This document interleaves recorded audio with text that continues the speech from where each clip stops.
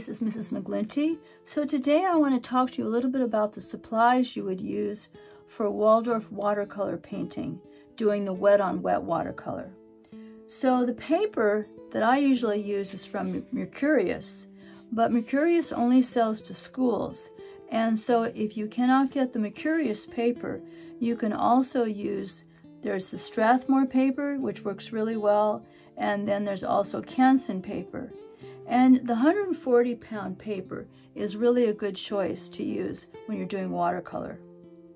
And then the brushes I like to use, here is the 1-inch flat. We can also call it Peter paintbrush. I like this one especially because it has a scraping handle that I use a lot. Cotman makes a really good brush like this, and it's reasonably priced. Then this brush is called a round brush, and I like the number 12. The number 10 round is also a really good brush. And then you might want to have a detail brush like this. This is a Cotman brush. So traditionally the Waldorf watercolors are done with paints that are in a wood container so that they don't tip over. And then they have a lid on them. And so normally these are the 5 colors I use. So we have ultramarine blue, carmine red, lemon yellow, but then we also have 2 other colors. So this is the Prussian blue, which has a little bit more of an aqua color in it. It's really vibrant. And then we have a warm yellow that's called a golden yellow. So if you were just starting off and you weren't able to get all of the colors, if you weren't ready to do that, I would just get these 3. But these colors are lovely colors. Now there is a set that you can get, and it's made by Stockmar, and this has all 6 of the colors in it. Because you can mix these colors 4 parts of water to 1 part of color, they do extend out pretty well, and they will last you for quite a while. So these come in little containers like this.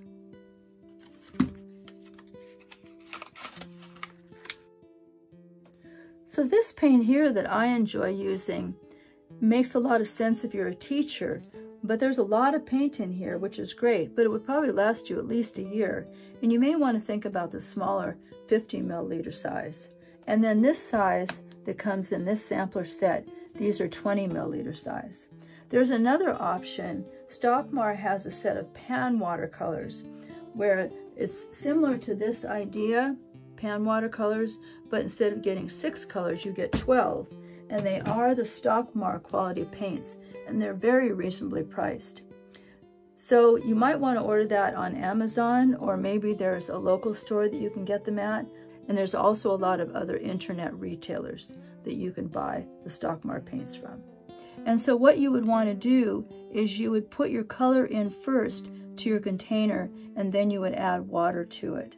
So it's important not to add the water first. What you want to do is you add the color first to the container. A little tray like this can be really handy to mix the colors in. And then we need some place that we can be soaking our paper. And so I have a container here that is a little bit larger than what you might use to wash your dishes, and is a really good size to soak the paper in. And we usually soak the paper, I usually soak it for about 5 to 10 minutes.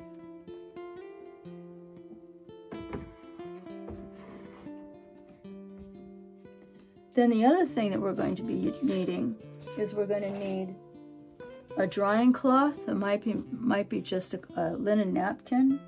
And then we need what I call a painting cloth. And that could be like an old washcloth. And what you would do with this is you would use this to dry your brushes with.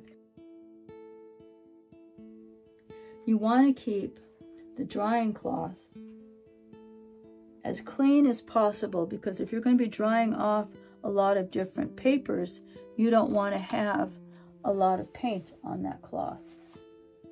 So this is the drying cloth, and so I'll gently lay it over my paper like this to dry it.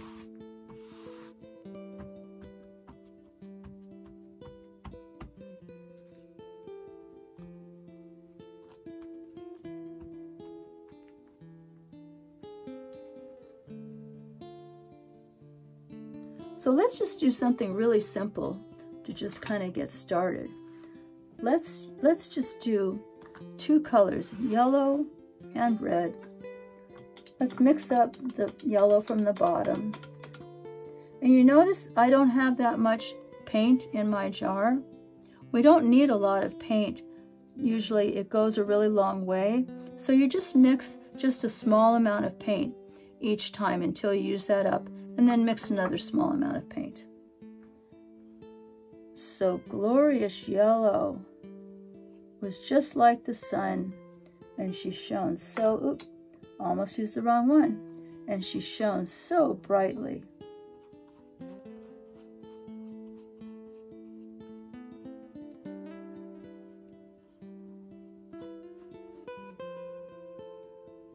And then we rinse our brush, and I like to always, after I rinse my brush, I like to go ahead and dry it on my cloth.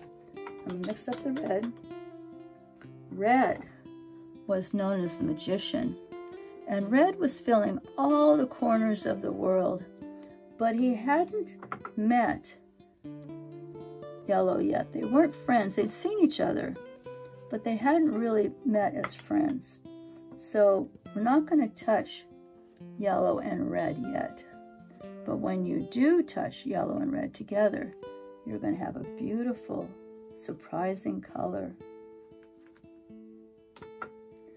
Red was a courageous fellow, and he was very bold, but he knew that Yellow liked to have her own space, and so he was just waiting patiently. Well, now it was time for Yellow and Red to meet. So we just take our brush like this, right around like that. And you will see that you've made a beautiful orange color. So when Red and Yellow meet, they make orange. And if you want to make a little bit more orange, go over it one more time, like that. And now they were friends, and they could go out and play, and they did, and they had a wonderful time. And then we can use the back of our brush handle, and we can put our initials. So I hope that you enjoy doing these paintings, all these exercises and lessons that I've prepared for you, and I really look forward to painting with you again. Bye-bye.